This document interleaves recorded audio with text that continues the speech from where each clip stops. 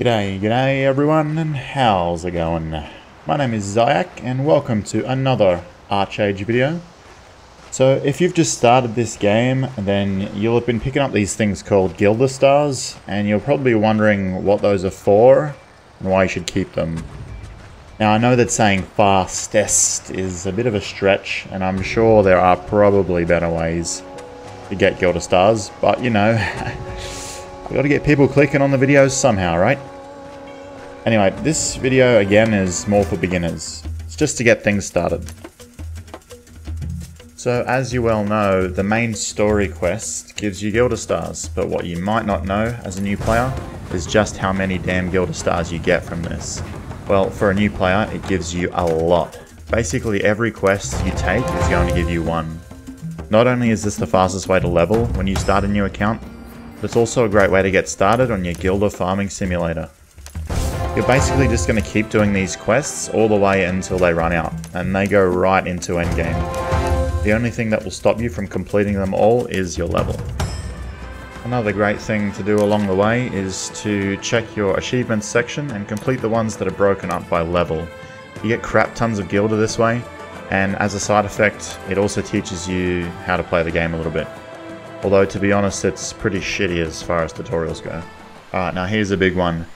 Once you get to what they call war zones, which is basically anywhere that PvP can happen, the community centers will now start to have an NPC in them that sells you daily quests for 1 gold each. These quests are always just kill quests and are super duper stupid easy to complete. I freaking wish that I knew this earlier, damn it. These are definitely something you want to do the moment you arrive at your first war zone community center. And where that will be is of course dependent on what race you started as. I am a filthy warhorn, so my first zone was here at Yinister. I think that's how you say it. Just pay your 1 gold, right click on the quest, and go and kill the shit, and you're good. So by now you've probably been gathering all kinds of Gilda stars, and they're just sitting in your inventory and you're like, but Zyak, what do I do with them? It's doing nothing, it's stupid, why do I have these things? No, Gilda stars are everything. Okay, so you're going to want to find a portal to Mirage Island, not these ones that I'm pointing to, because I'm an idiot.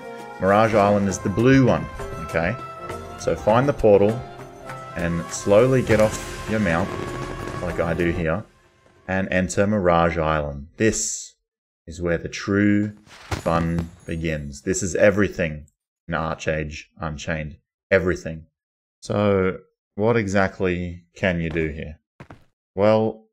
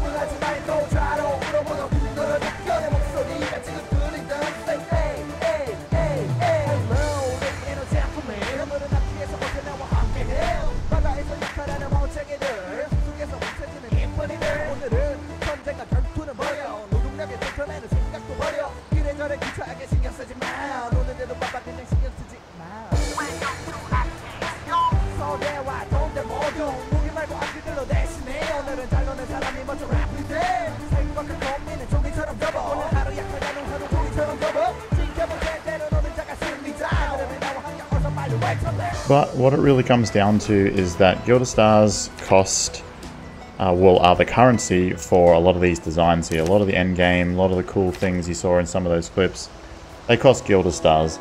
And it's really going to vary depending on what you are trying to buy.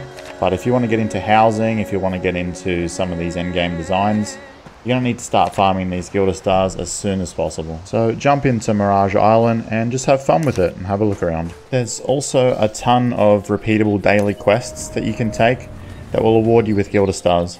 I'm not going to list every quest it's possible to do right here, but I would recommend that as you play you make a list, or at least take a mental note of where these quests are located. In particular, the last thing I'm going to show here is a quest that can be repeated daily at Hadir Farm. This quest involves a mentee, which is someone level 39 and below, to open the chest at the end of the dungeon with a mentor, which is someone who is level 40 and above. Just another super easy, super quick thing that you can do to earn some fast Gilda. Well mates, that about wraps this one up.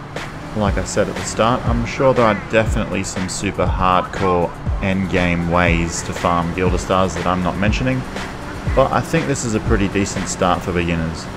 I hope that I've been helpful to at least one person out there, and if I have, please help a mate out and subscribe to the channel to keep me going. Right lads, I'll catch you next time, and have a cracker of a day.